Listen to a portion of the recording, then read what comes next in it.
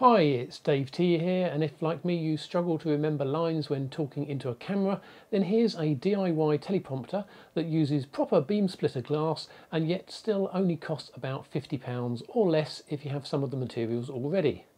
As an added bonus, it's pretty robust and foldables to make it more portable, so let's get straight into this and see how I made it.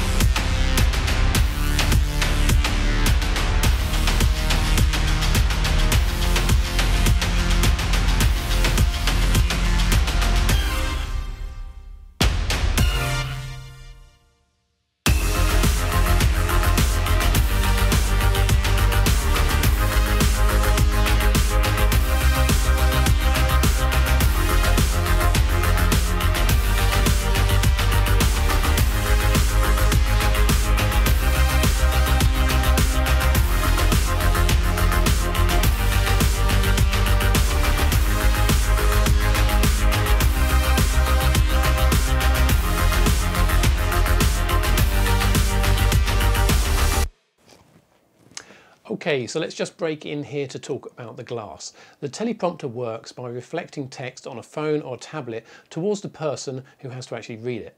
Now you can do this with ordinary glass, but that you can get pretty much anywhere from like a cheap picture frame. However, with normal glass, the image is reflected from both the back and the front sides of the glass, which shows a double image to the reader. Beam splitter glass is specially coated on one or both sides to stop the additional reflection. I purchased my glass in the UK from scientificmirrors.co.uk. Whilst this is not sponsored in any way, I would recommend their services as they were very friendly and efficient. If you really are on a budget, then you can continue to use normal glass, but the text won't be as clear to read. One thing that you will always need to do is avoid any other reflections or light coming into the glass from either side. So let's show how I did that.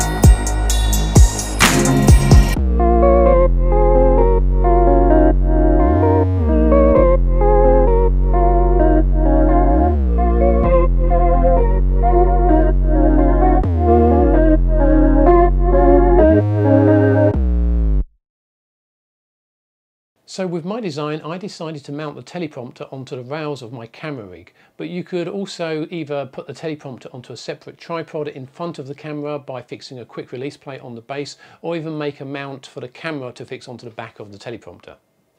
There are lots of free teleprompt apps for either Android or iOS, plus some prepaid ones with additional features, and I'm actually using Parrot Teleprompt, which is a free one right now. If you'd like a review of that or some of the other apps, please leave a comment below. I hope you found this video useful, and if you did, then please give it a like. And if you are interested in seeing other videos I make, then please consider subscribing to my channel. As always, thanks for watching.